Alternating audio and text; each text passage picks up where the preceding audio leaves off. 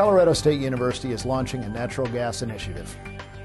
CSU has long been recognized as a leader in energy, traditional and renewable.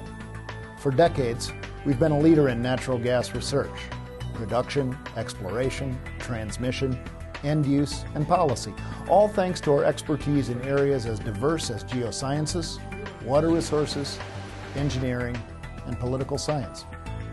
Now, we'll be working to bring together natural gas expertise from across the entire campus in a collaborative framework that allows us to work effectively to develop solutions for the expanded production of natural gas, a solution designed for today with benefits for our energy future. What our department is interested in is the fundamental geology of the rock strata that host gas and oil deposits. So we do research on shales in particular. Shale deposits are the expanding horizon of natural gas today. And about half the faculty in our department do research work on shales.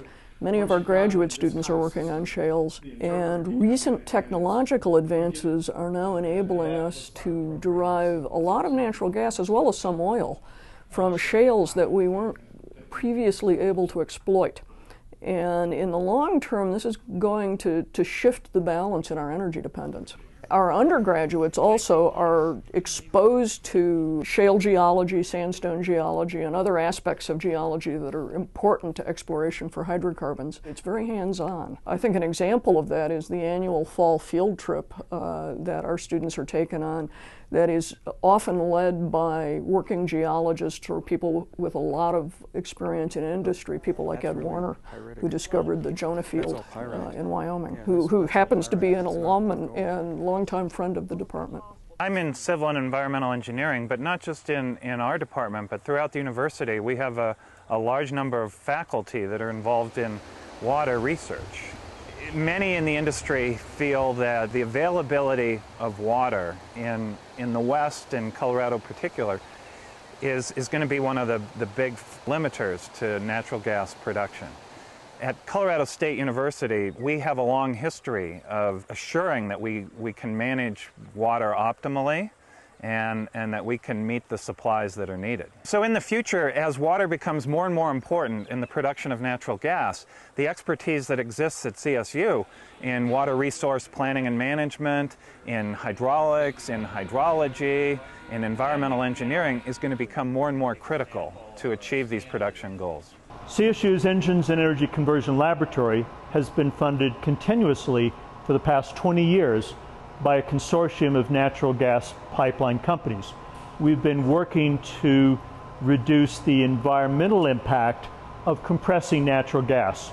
We have these massive engines in our laboratory and have used them to develop a suite of technology solutions that are now in widespread use across the entire natural gas pipeline system. In fact, almost every engine on the pipeline system uses solutions that either we created or we worked with industrial partners to create.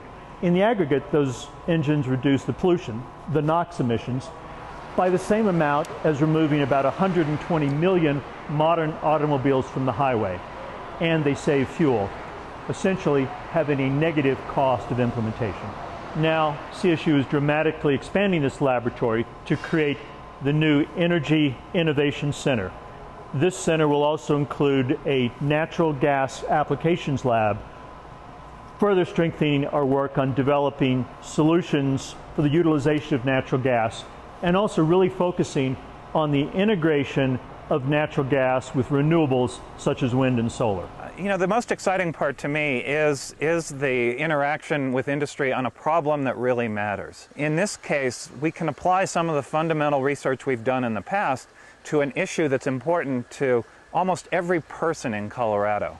I think the more we can direct a coordinated effort toward the establishment of sustainable practices in the natural gas industry and sustainable practices in the utilization of natural gas, the better it is for our environment, the better it is for our economy. And I think that in the state of Colorado, we've got tremendous natural gas resources. It only makes sense that the land grant institution in the state of Colorado chooses to focus on natural gas.